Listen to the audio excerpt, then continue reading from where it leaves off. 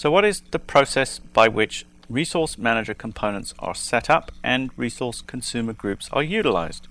First of all, you create plans which contain basically CPU utilization levels and all the other bits and pieces we went through. Then you create the groups, you assign the users to groups, and you obviously assign the plans to groups. Here I have some scripts which I created a number of years ago for a project I was working on. And essentially, you don't have to remember all the nitty-gritty details of this, but really what I'm doing is I'm clearing stuff out. I'm creating a consumer group called OLTP.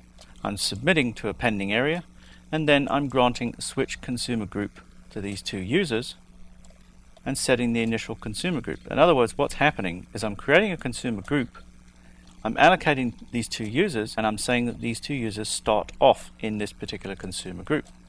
Obviously, I can create a DBA consumer group, which again, there's the group, and these types of users are all allocated to the DBA user group, and they start off in that user group, namely DBSNMP, which is the Oracle Agent, Oracle Enterprise Manager repository, stored outlines, system manager for Oracle Enterprise Outline, and the trace server.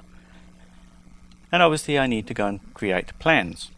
So I do my initial setup, and I've got an OLTP daytime resource plan, which essentially says the plan is called OLTP, the group is this group, and I'm setting different levels of CPU usage for that group up to 8, and parallel degree limit. I'm not setting other variables, such as undo limits and that sort of thing. I'm keeping it simple, if that could be simple. All this is saying is that level 1 it gets 80%, level 2 it gets 40%, level 3 gets 20%, etc., etc., etc., and the different groups and different users apply differently, obviously.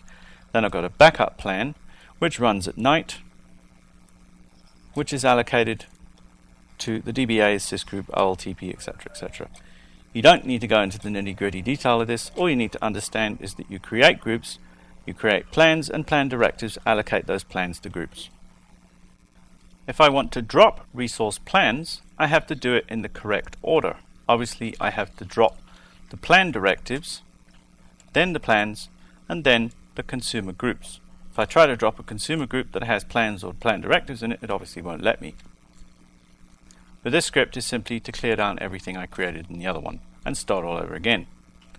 It's pretty easy. Once the script is written, you just execute the scripts from within SQL+.